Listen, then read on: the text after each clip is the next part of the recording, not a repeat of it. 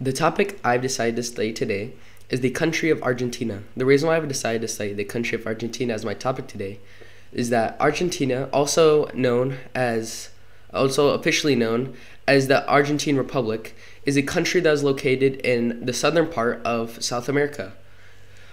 Argentina has a size of over 2.7 million kilometers squared, which translates to around over 1 million square miles large, and is the 8th largest country in the world, and is also the 2nd largest country in all of South America. And around 1.5% of its size is water. Argentina has a population of over 46 million people, but that's been down since 2022. In 2022, they had 47 million people, but they've lost around 1 million people in 1 year. But that they rank 33rd in the world by their population size. They also have a population density of around 14 people per kilometer squared, which translates to around 37 people per square mile, and that ranks 178th in the world by its population density.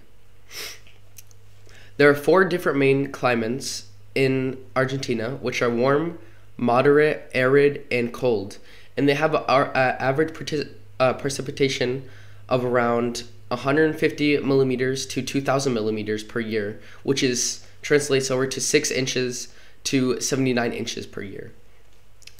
60% of Argentina's power comes from renewable sources such as natural gas and oil sources, and 27% of their other 27% of their power comes from hydropower, which is power that is generated by water, and its name hydropower.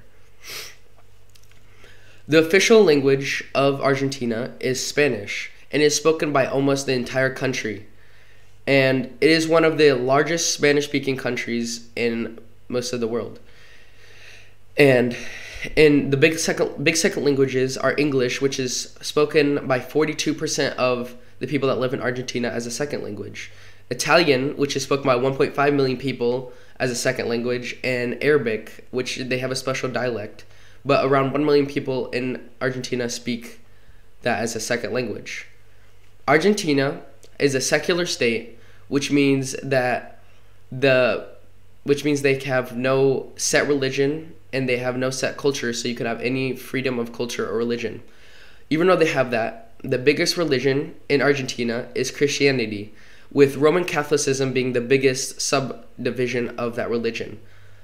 And around 76% of the country follows that religion, or Catholic. And the second biggest religion, I guess you could say, is atheism, with around 11% of the population following that religion, I guess you can say. That's all I have. Bye.